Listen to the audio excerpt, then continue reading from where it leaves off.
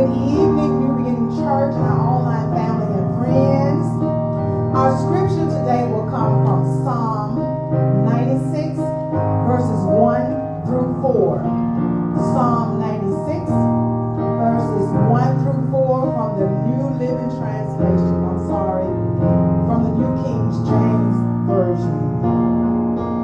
And it reads, "Oh, sing to the Lord a new song. Sing to the Lord all the earth. Sing to the Lord, bless his name. Proclaim the good news of his salvation from day to day. Declare his glory among the nations, his wonders among all people.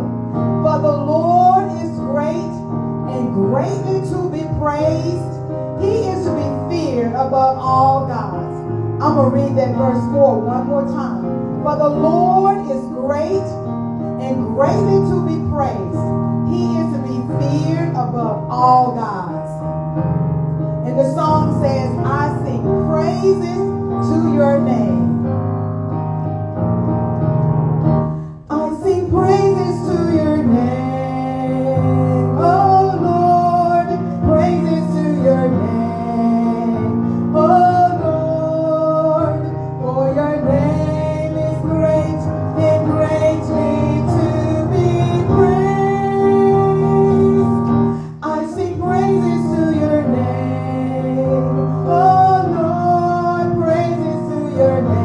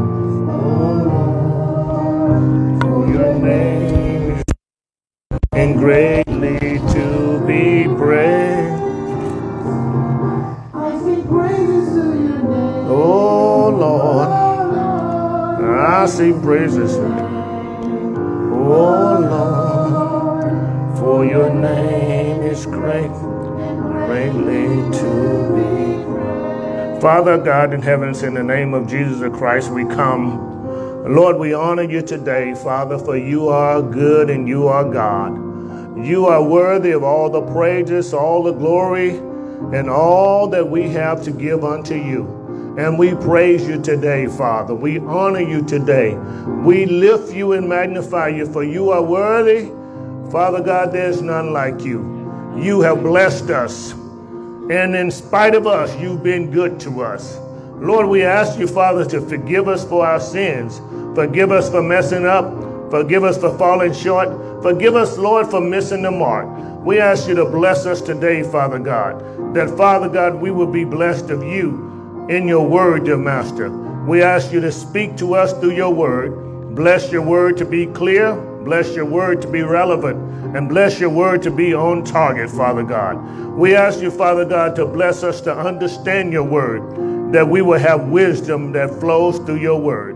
And Lord, we ask you to keep the glory, all the honor and all the praise. Allow us to be beneficiaries of your many blessings. It's in the strong, mighty, powerful name of Jesus Christ we pray.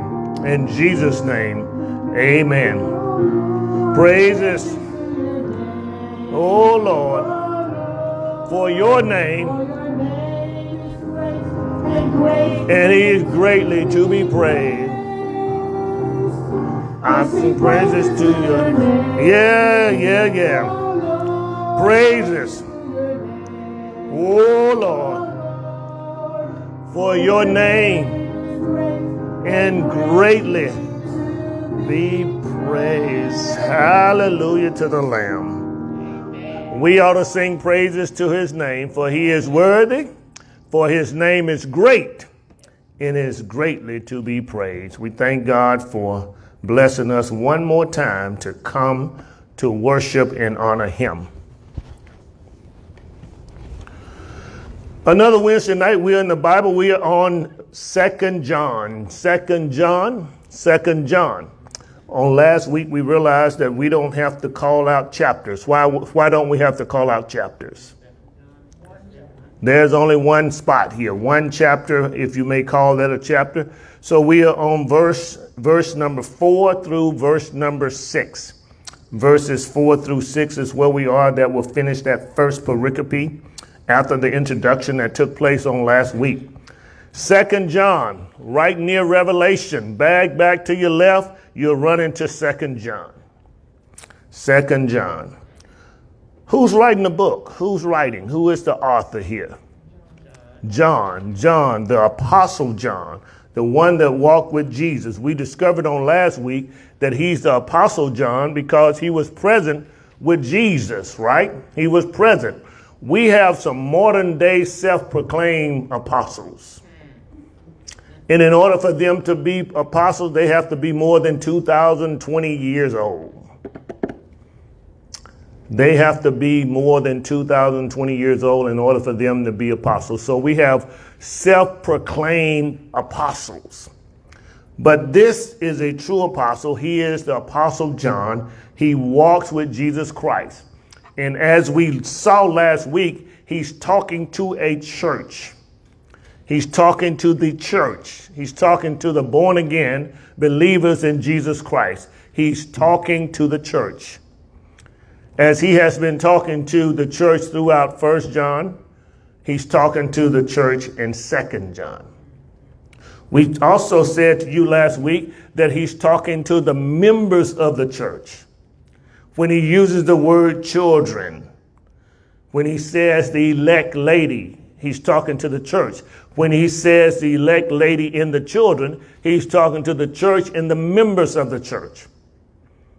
So the Apostle John is talking to the church, and he tells them there are two main factors that you need to realize.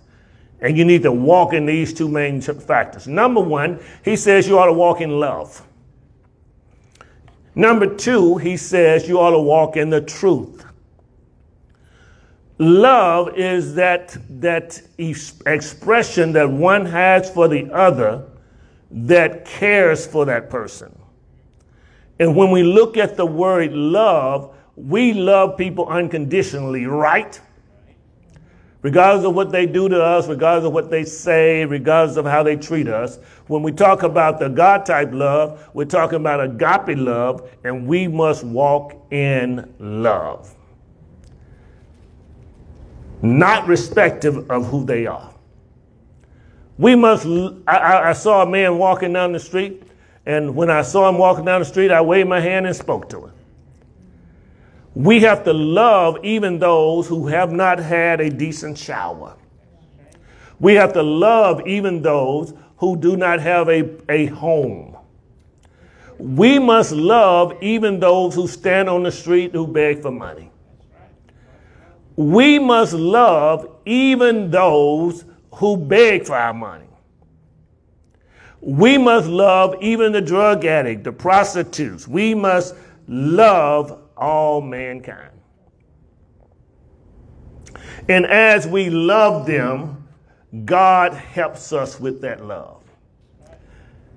If you get to a point where you commit to love and you can't love on your own, God has a way of helping you with it. So God helps us with our love. He supports us. He says that we must abide in the truth in verse number 1. In verse number 2, because the truth which abides in us will be with us forever. So if you're saved, you're born again, you walk in the truth, you walk in love, and this truth is with you from now on. And because, in verse number 3, he says to us, because we walk in love, because we abide in the truth, then we have grace, we have mercy, and we have peace. And it will be with us because it comes from God, the Father. It comes from God, the Son. Here he paints another picture of the Father and the Son being one in deity. He paints a picture tonight that as we walk in the Father, we also walking in the Son. We can't walk in the Son unless we walk in the Father. We can't walk in the Father unless we walk in the Son. So we must walk in the truth. The truth is God's word. And Jesus says like this, I am the way. I am the truth. I am the light. Life. Back home in Mississippi, because people didn't really know, they would say he's the light. He is the light. He explains to us that he is the light. But in John, he says, I am the way, the truth, and the life. No man comes to the Father except through me. In other words, you may be living, but you're just existing without the Son, without the Father. So a lot of people are just existing. They got blood running through their veins. They're inhaling and exhaling. They walk, they talk, they are still living, but they're just existing. If you don't have Christ, you don't have life. Jesus says, I am the way, the truth, and the life. When we look at verse number 4, John again is talking to this church, right? He's talking to the church. And he says, I rejoice greatly. He says, I rejoice greatly that I have found some of your children walking in truth as we received commandment from the Father. John says, I got excited. He says, I was delighted.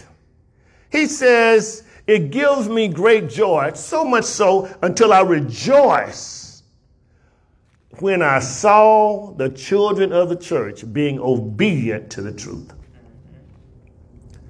He got excited, he delighted, he rejoiced because he saw the members of the church in obedience to the Father, in obedience to the Son, in obedience to the truth.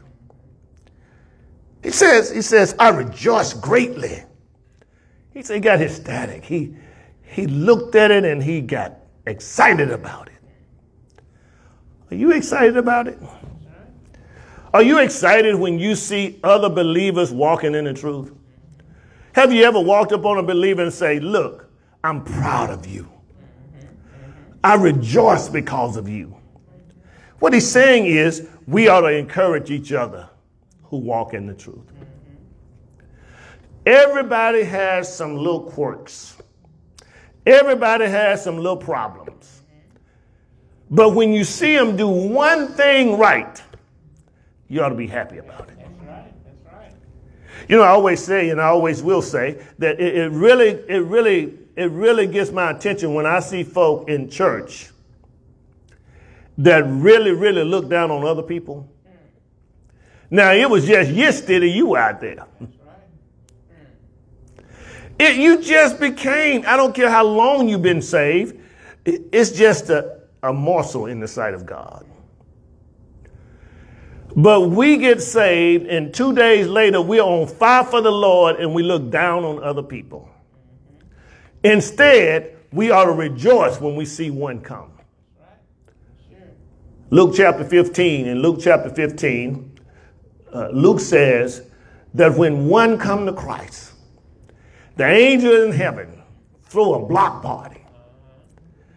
The angels in heaven get excited when just one person comes to Christ.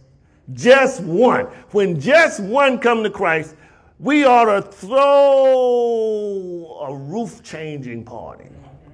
We ought to rejoice when one come to Christ. So he says, I rejoice greatly that I found some of your children walking in truth.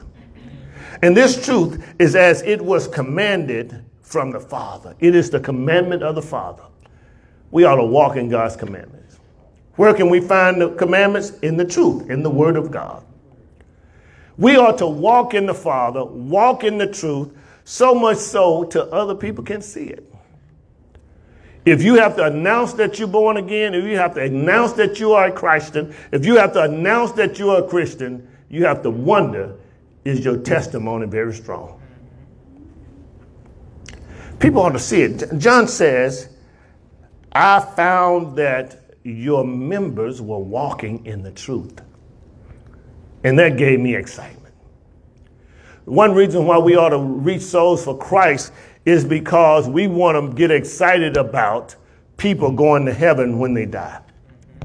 It is our job to make sure that we do all we can to testify of the goodness of God, to testify of Jesus' salvation, his story, so we can make sure that God utilizes us to get as many folk in heaven as possible. Amen. As many as possible. Your neighbors, your relatives, your associates, your friends, your enemies. You want to make sure that you present Christ in your lifestyle. See, we always talk about several types of evangelism.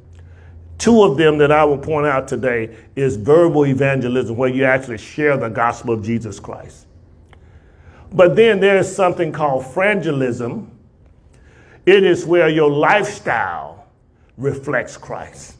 And people know you are a Christian because of how you live from day to day.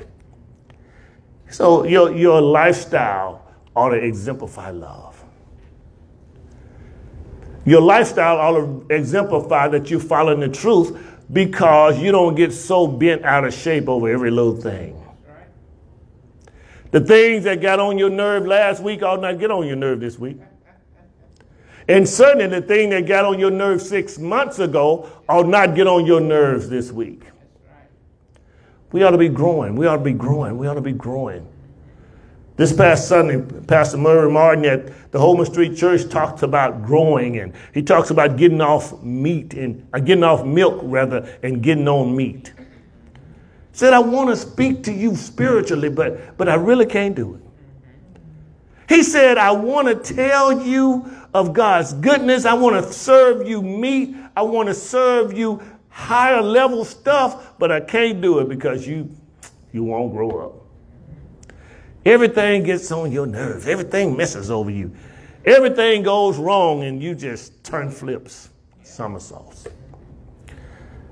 So he says, I'm rejoicing because they're walking in the truth. We talked about last week, this word walking doesn't mean putting one step in front of the other. This word walking means it's a lifestyle for you. This word walking means that you are able to see the fruit on the tree. It's your lifestyle. It's your fruit. People can see your fruit. Your fruit is evident. It is clear who you serve. If someone has to ask you if you are a Christian in order for them to think you're a Christian, there's a problem. John says, I rejoice. I'm excited about the fact that you all are living according to the truth, as it was we received the commandment from the Father. God got all these commandments. He has all these commandments that he's given us, and we ought to walk therein. Verse number 5. And now I plead with you, lady. It says, and now I plead with you. I beg you. Now I plead with you. I'm begging you. Same term that Paul uses in Romans chapter 12 when he says, I beseech you, my brethren. that you live and make your bodies a living sacrifice, holy and acceptable to God. Here John follows the same pattern as Paul, and he says, I beg you, I beseech you, I plead with you. He says, I plead with you, lady. Here's this word lady again. I plead with you, church. I plead with you, church. I plead with you, lady, not as though I wrote a new commandment to you. He said, this is not new. There are just some things you expect your children to do and know. And the reason why you expect them to do it and to know it is because they ought to be familiar with it, because we've gone over this over and over again. And because it's not new to you, you ought to walk in this commandment. Verse 5, he says, now I plead with you. Lady, I plead with you, not as though I wrote a new commandment to you, but that which we have had from the beginning. We've been talking about love. What holds the church together is love. What holds people together is love. What holds marriages together is love. But it's the God type of love. It's the submissive type of love from the male as well as the female. It is the type of love where you try to work harder than the other person to show your love. There ought to be a race for every couple, every friendship, every relationship, every father, daughter, you ought to show your love in such a way that it ought to be a competition. My mom has a way of being in competition with me as to whether her yard looks better than my yard. So every now and then after I finish, I take a picture of the yard and send it to her. And one night I took a picture of a yard and I sent it to Brother Ewan Miles. And he was like, hey, you took a picture of your house and sent it to me. What does that mean? Come on, man. Can't you read between the lines? What's wrong with you? So what I do is I take a picture of my yard and send it to her to let her know that my yard has been getting some love. What about yours? Now, the problem that makes it one-sided is the fact that when I go there, she works me in her yard. Now, I'm in competition with her, but I'm the one helping her beef up her yard. That's a problem. That's unfair. It's unfair because we're in competition. And because we're in competition, I can't ever win if I'm always in her yard helping her in her yard. And her yard has all these beautiful yellow, green, blue flowers, pink flowers, all these flowers, and mine is just greenery. But that's how it ought to be. We ought to be in competition to love each other. And then as we in competition to love each other, we ought to be in competition so much so until we help each other out. So I guess I got it, huh? Either I got it or I just do what Mama tells me to do, one or the other. And it doesn't matter with her which one that motivates me. Just get it done. So John says that this is not a new commandment, I'm telling you. I didn't write this new commandment unto you, but this is a commandment that's been from the beginning, that we love one another. That's right. We love one. Jesus says like this, people will know that you are my disciples based on your love for one another. Love is action. Love is proof. Love is demonstrative. Love is example. When you don't love somebody, you don't have to tell them you don't love them. Just take no actions. Love is an action word. You have to show it. And as you love somebody every now and then, that person ought to feel loved.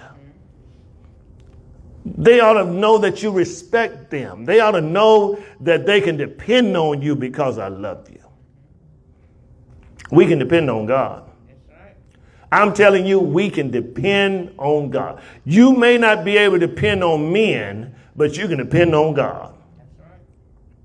You may not be able to depend on friends and family members, but you can depend on God because God loves you. He loves you with an unconditional love. He loves you so much, he gave you his very, very best gift. God loves you. He loves you in spite of you. In spite of your meanness. Back home, they would call it trifleness. I mean, some people just trifling. What does trifling mean? Brother McGill, he's from back home. What does trifling mean? So people being hard-headed, staying in trouble. Hard-headed, staying in trouble, just doing things over and over again. So when it comes to keeping the commandment of God, we ought not be trifling. We ought not be hard-headed. We ought not stay in trouble.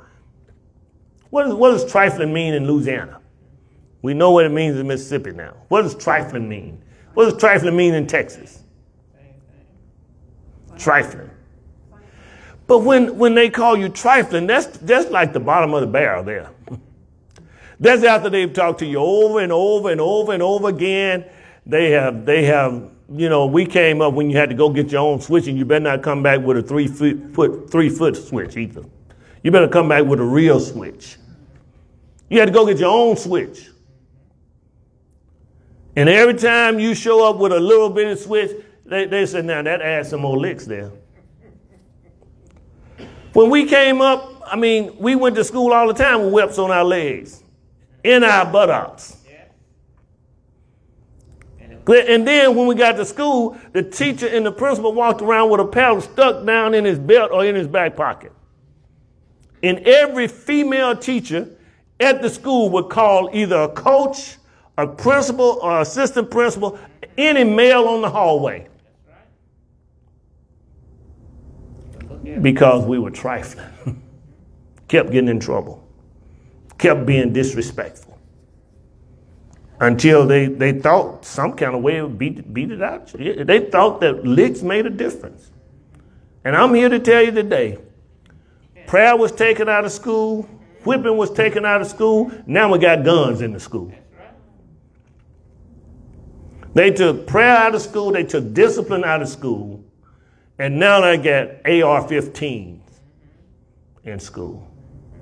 Just the other day, I saw a picture of middle school children, ages grades 5 through 7, laying down in a gym auditorium with AR-15, a row of them. And they're teaching them how to operate it. They letting them target practice in the gym at school, middle school children. Dr. King says, don't let anybody push you to the point where it makes you hate them. But I want to tell Dr. King today, they pushing us. They really motivating us.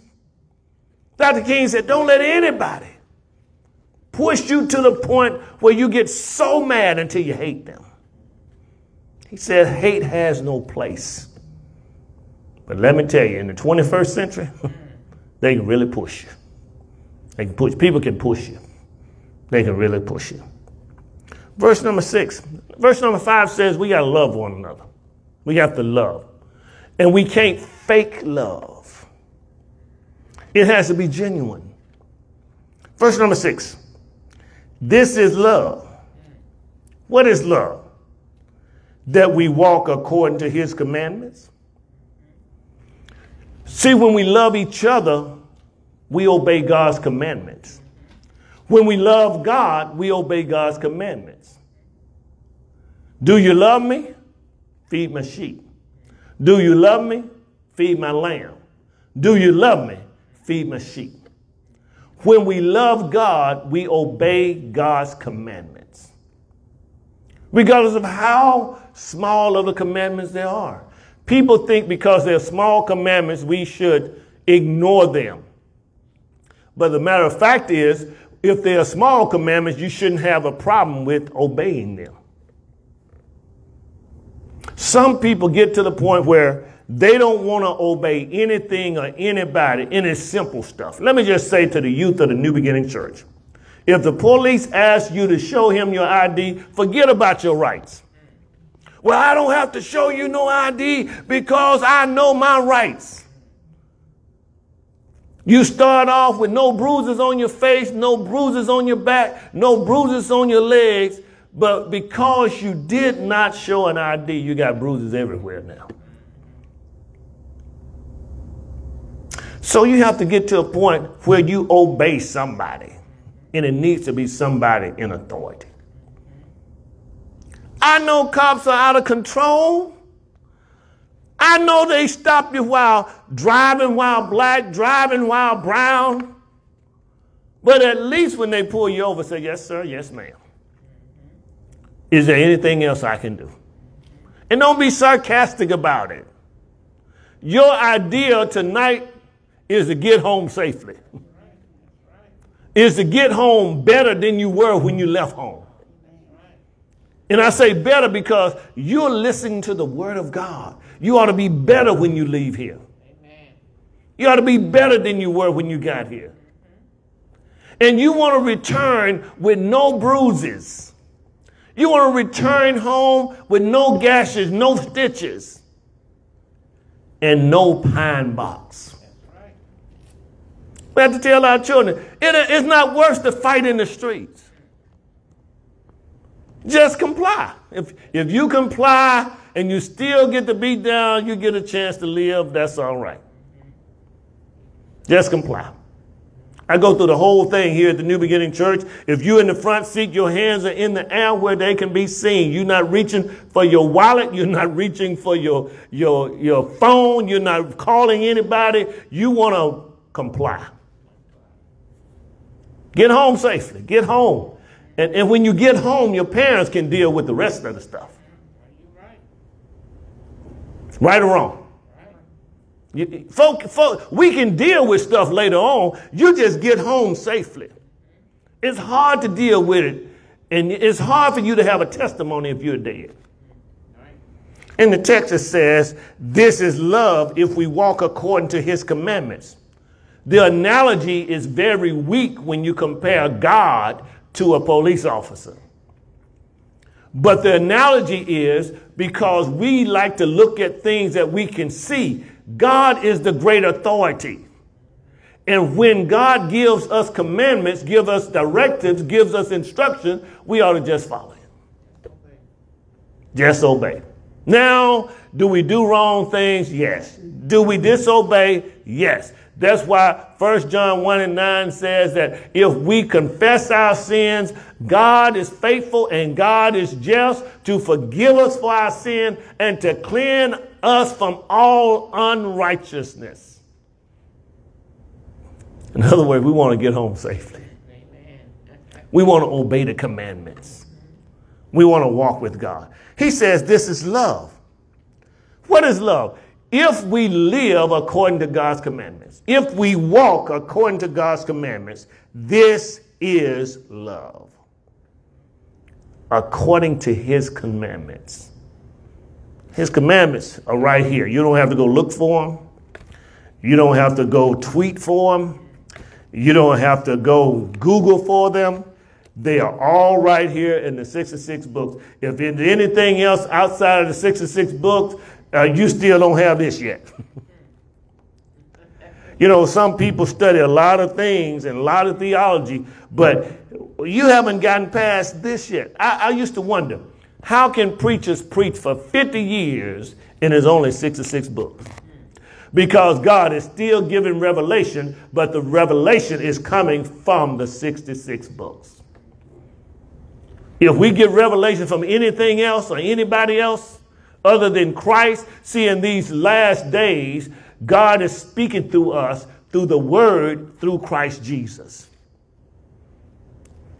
I hear Sister David say it all the time. Children need to know Jesus. Children act crazy because they don't know Jesus.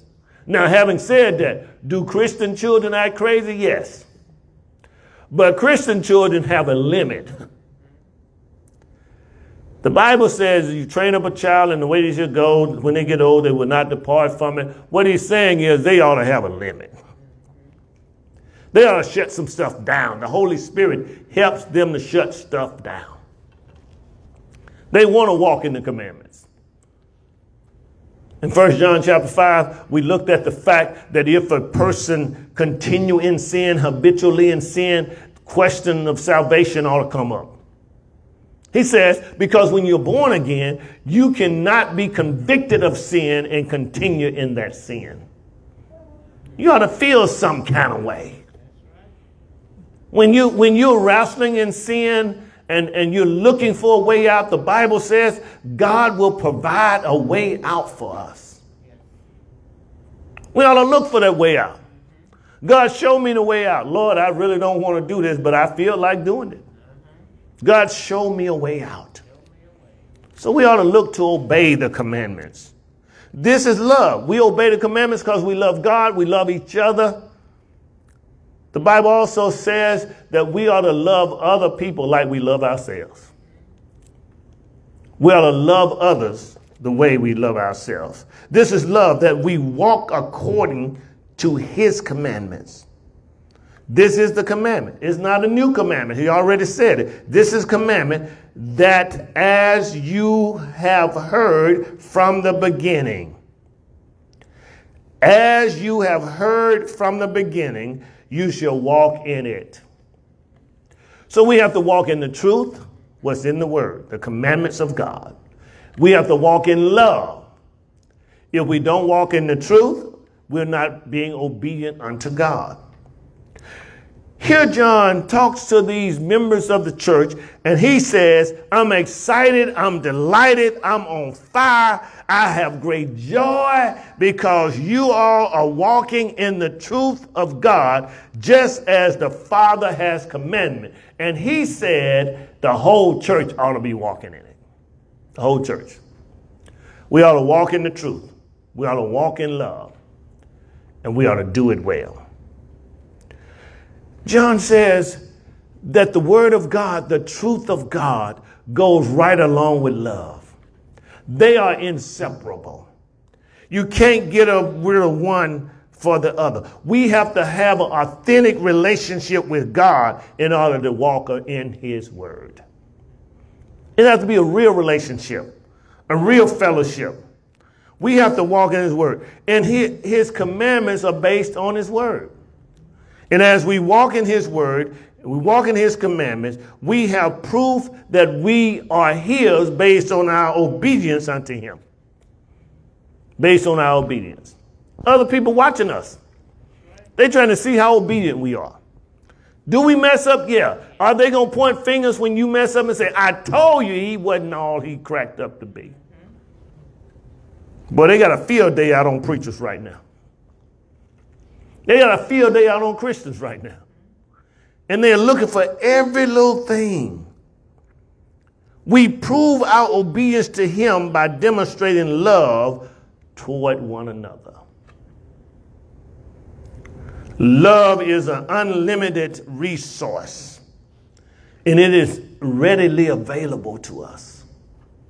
God has an unlimited resource that is readily available to us, so much so until God comes in and helps us out to love folk.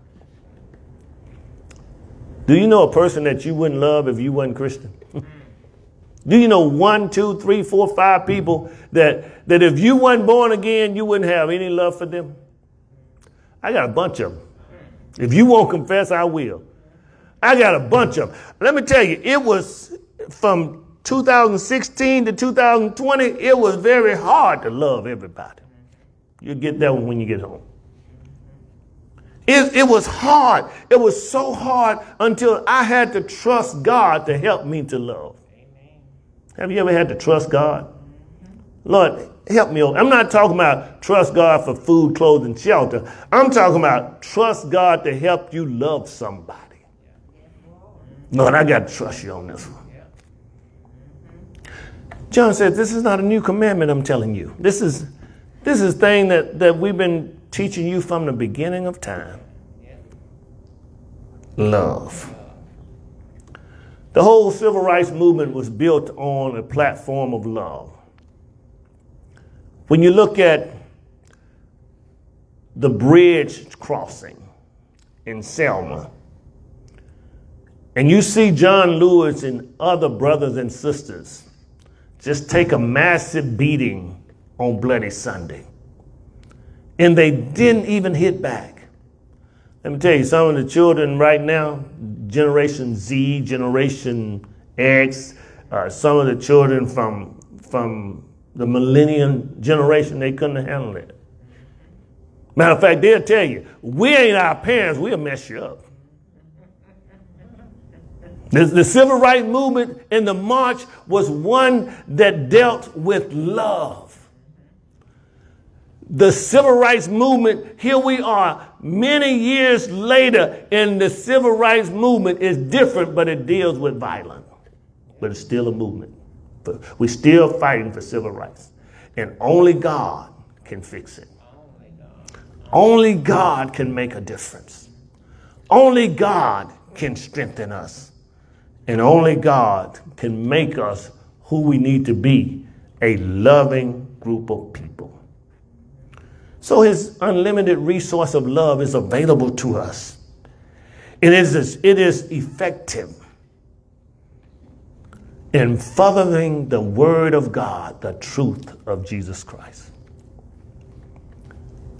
It is readily available. God has given us benefits, and one of those benefits is love.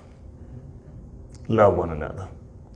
And we show that love. We demonstrate that love. We know that love is a reality and it can be obtained. Your neighbor, you can love him. Your boss, you can love her, love him, love her. You can get to love people because God is able to make things well with you. It's only when we are selfish about it that we can't follow the principles of God. And they're not easy all the time. It's not always all the time that we can just jump up in the morning and say, oh, I love that person that stabbed me in the back last night. And sometimes it's not even easy to love Christians. But the Bible says, if we love the truth, if we love the Father, if we love the Son, if we have grace, mercy, and peace, if it's going to happen, we got to love the commandments of God. We got to love one another. Jesus, great example. Stephen, great example. Jesus dies on Calvary. While he's dying, he stopped long enough to say, Lord, forgive them. Father, forgive them. For they know not what they're doing. Father, forgive them. He's praying for the folk that's killing him. Can you do that? Father, forgive them, for they know not what they do. He could have called for the angels and come down off the cross, but he loved us so much until he went to the cross, stayed up there, died for us, buried in a borrowed tomb, rose early that third day morning, because that's love. That's love. And another thing is, not only did he love the people that killed him, he loved us who had not been born yet. And check this out. And he knew we wouldn't love him. How do I know we didn't love him? Because we won't keep his commandments. The text declares that if you love him, you keep his commandments. Stephen, great example. When we read Acts chapter 7, we look at Stephen, one of the deacons that was made a deacon in Acts chapter 6. Stephen, one of the first deacons, he's being stoned to death because he's preaching the word of God. He's preaching the truth. Let me tell you, the truth will get you in trouble. And I'm not talking about just telling the truth on a person, because sometimes the truth will hurt people. And when they hurt people and your motivation is to hurt people, you ought to keep your mouth closed. Prime example, girl, you know that boy over there, Sarah's boy, gone to jail again? That's gossip. That's not just truth. It is true that he's gone to jail again, but it's your motive that you have to check. You got to check your motive. What's your motive? Don't you know that that boy never been any good? It may be true. He may stay in trouble. He may be trifling. But the truth of the matter is you have ulterior motives, and that is to make one look bad. When the Bible talks about truth, it's talking about this word of God. It is the only truth. It is infallible. It has no errors. It is truth. And there is no truth like this truth. Stephen being stoned to death. He looks up toward heaven. He says, Lord, forgive them, for they know not what they're doing. Stephen, Acts chapter 6, he becomes a deacon. He's full of the Holy Spirit. He's apt to teach. He's walking in the word of God. He stands up and he proclaims the word of God. They stones him to death in Acts chapter 7. And he stops dying just to ask God, God, forgive them, for they know not what they do. Jesus was so pleased with Stephen's death until the Bible says that Jesus, who sits on the right hand of the Father, Stephen looks up toward heaven and Jesus is standing up in approval to the attitude and the love that Stephen is showing forth in Acts chapter 7. Is Jesus standing up for you? Is Jesus standing up because of your love for another person? Is Jesus standing up because you're unselfish in your being? Is Jesus standing up because you love somebody enough, even your enemies enough, to forgive them and ask God to forgive them? Jesus did it. Stephen did it. God gives us the power, the strength to do it. The door of the church is open. The invitation is extended. This is a moment where you can get to know Jesus. Right here, right now, you can get to know Jesus the Christ. The door is open. If you've never received Jesus as your personal Savior, this is your moment. You can get to know him tonight, all for yourself. All you have to do is trust the story, the forgiveness story of Jesus Christ. Over 2,000 years ago, he gave up the ghost. He died for you. He died for me on a hill called Calvary. Jesus the Christ, Jesus, gave his life for you. It was a voluntary death. No man took his life. He laid his life down for his friends. He laid his life down for us. They took him off the cross after they killed him. They laid him in a borrowed tomb. Early that third day morning, he rose from the dead because he loves us. And he didn't just love us because we were good. He didn't love us because we were kind. He did not love us because we were spiritual. He loved us in spite of us. You can receive that Jesus tonight. Just trust this Jesus. If this is you and you've never received Christ as your Savior, this is your moment. Just bow your head with me and invite Jesus Christ into your life. Just repeat these simple words after me. Say, Lord Jesus, I believe that you are the Son of God. I believe that you died for my sins. I believe that you rose from the dead. Now come into my life and make me a new person. Thank you for saving my soul. In Jesus' name I pray, amen. We believe if you prayed this prayer now, you are born again, and when you die, you're on your way to heaven, and the angels will rejoice, just as John says he rejoiced over the church. We believe that you're on your way to heaven, and if you're without a church home, I recommend the New Beginning Church, where Jesus is the center of attention and the main attraction, where Jesus is the captain of the church, where Jesus is the great head of the church. We want you to join us.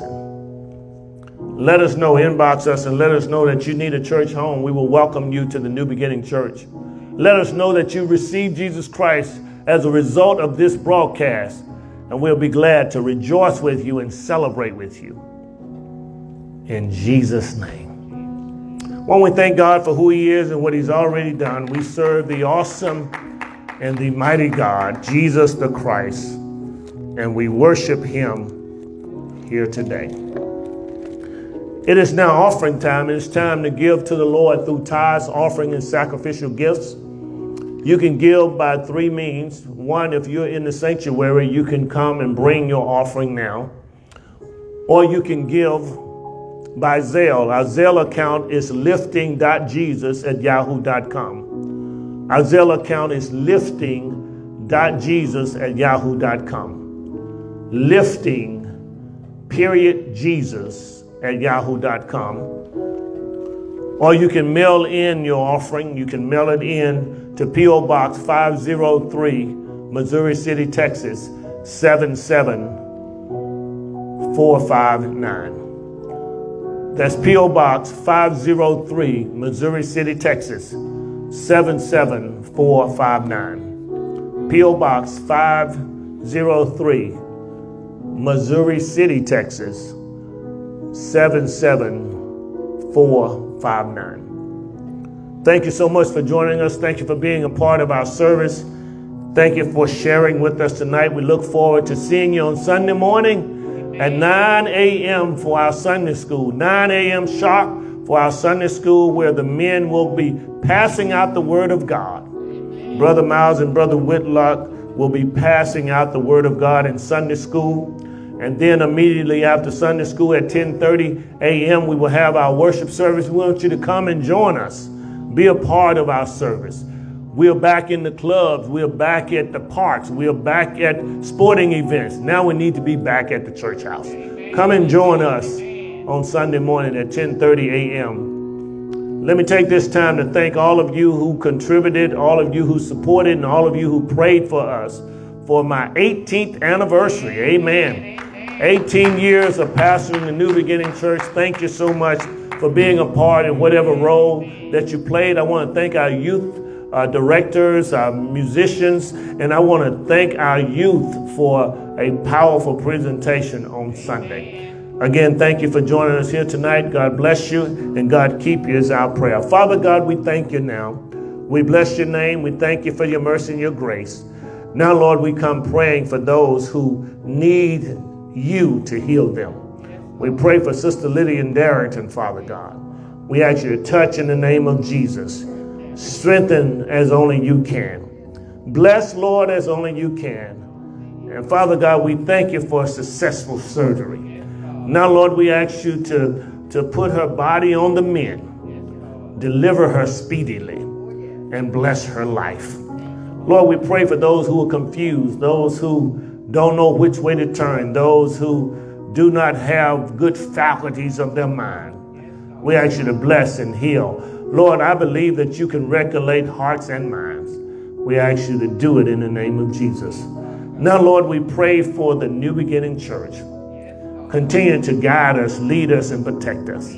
Lord, we look to you, Father God, to give us favor in this cold, dark, and dismal world.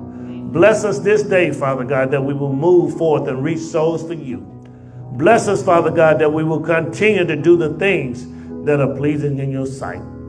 Now unto him who is able to keep us from falling, unto him the only wise and only true God, unto him be power, be glory, and dominion. Until we meet again, the church says, amen. We are uniting the church, strengthening families, supporting schools, and empowering neighborhoods to impact the world as we are reaching souls by lifting Jesus. Jesus says, if I be lifted up from the earth, will draw all men unto me. John 12:32. God bless you and God keep you is our prayer. Amen.